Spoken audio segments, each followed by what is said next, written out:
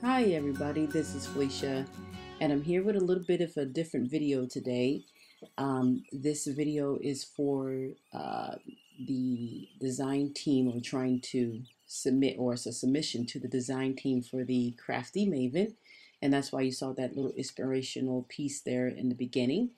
And so I'm not very comfortable with paints, as I've told you before in the past, but I am attempting to do this technique here with these paints using some cut up sponges.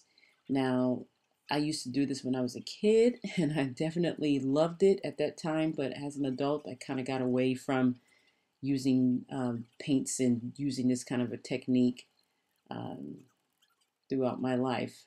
So I'm using some Claudine Helmuth paints here along with some golden acrylic paints here. And I've had those Claudine Helmuth paints for a long time. And they did not dry up. So I'm using them now.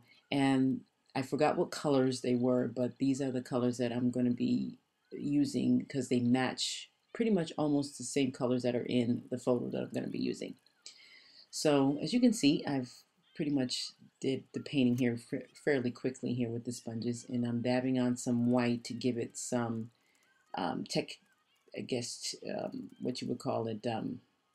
I'm losing my brain thoughts here. Anyway, some texture. And then I'm going to take some of this Heidi Swap gold and leave some gold circles around here using a kind of like a sponge dabber. You can't really see it that well, but it's on there. And once I get it all dry, you can see it a little bit better there. And I'm going to dab some too as well. So the paper that I'm doing this technique on is watercolor paper. And I decided to use it, and I cut it down for 12 by 12. I decided to use this because it absorbs the paint better and I don't have to put gesso or anything like that on there. And it rarely warps. So I'm really happy with that. And so I'm cutting off some of the edge here, about 1/8 of an inch off of each side here, because I'm going to mat this so that it holds more steady on some basil cardstock. But before I do that, of course, I got to distress the edges to give it some texture and some interest. And I'm using my Tim Holtz Distress tool to do that with. I'm going around all the edges there. So now that I'm done with that, to clean off my area there, I've matted it, and then there's the photo. Now this photo is a photo of salads. I love salads. I don't know why, but I do. I eat lots of them, and I also make my own dressing from time to time, depending on if I have enough time. Some dressings you have to do them in advance, but for the most part, I do make my own dressings from time to time. What I'm using here to layer and put behind is a lot of vellum because I want the vellum to be seen through the paint. I'm sorry, I want the paint to be seen through the vellum. So I'm using some vellum for this, and I am going to be using some vellum pieces here, and those are all from, I don't know if it's new, but it's new to me, but those are all from the Tim Holtz ephemera pack, and it's nothing but vellum in that pack, and that was cool. So I decided to get that, and I got that from Hobby Lobby. So I'm using some of the pieces there from that ephemera pack to layer behind this photo. And then I'm also using smaller strips of colored paper because I didn't want all of that paint to be covered up. So definitely wanted to be seen. Now, like I said, I'm not very comfortable with using paints, and I decided to go ahead and do it this time. Um, but we'll see what happens. Sorry there, the voiceover cut off on me there right in the middle here. Anyway, so um, painting is something that I'd have to get used to doing. So I really got to do, oh, I have to do more layouts with paint. So that's the only way I'm going to get comfortable with it. So now I'm sticking some of these little strips of cardstock here throughout the layout, and I'm also going to be putting that little piece of die cut there so I can journal. And then I'm going to be layering a few things over here on top of that as well.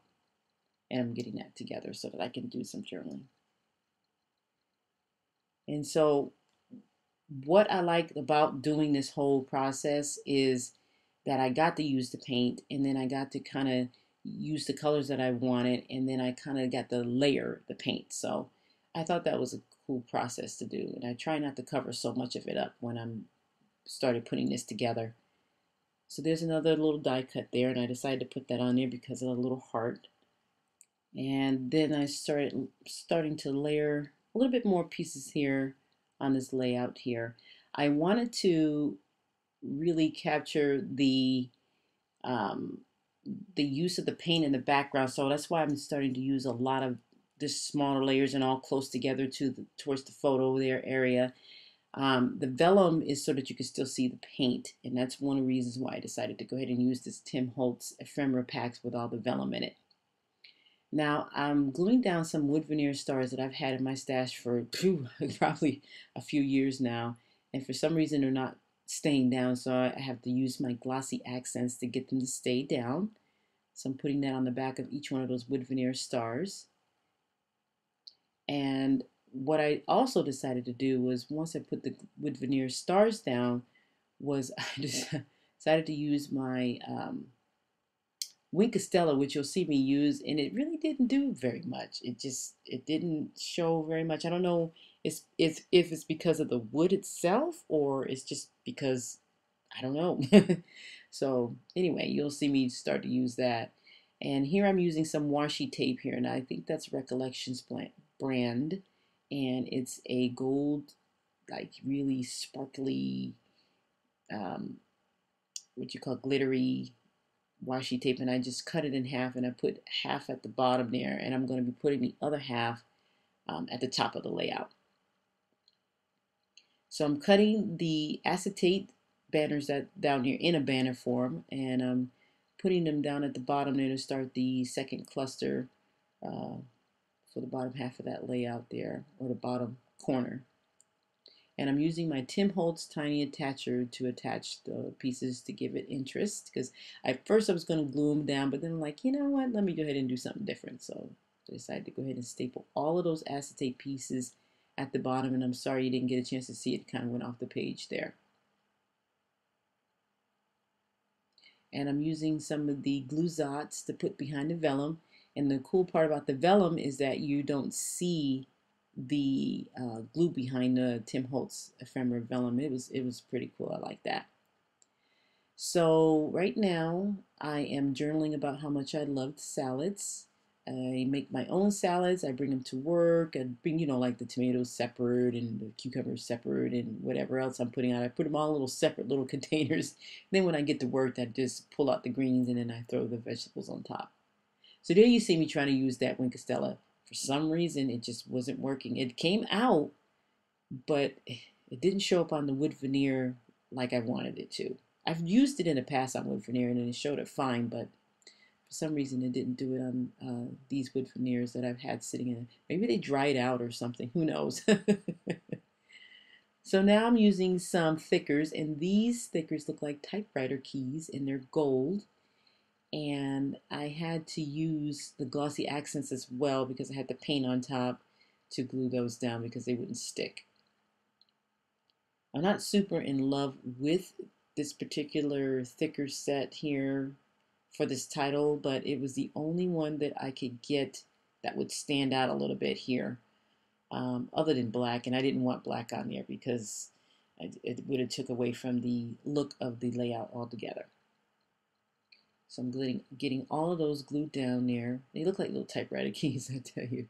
Old school typewriter keys. So I'm gluing them all down there.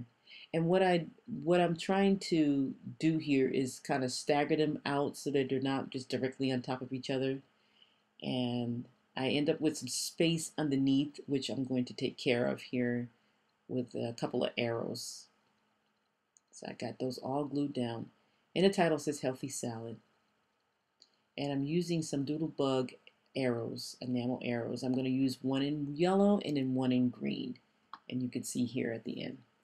So I want to thank you guys for watching, and I hope this inspirational piece here will help. So thank you guys, and take care. Bye.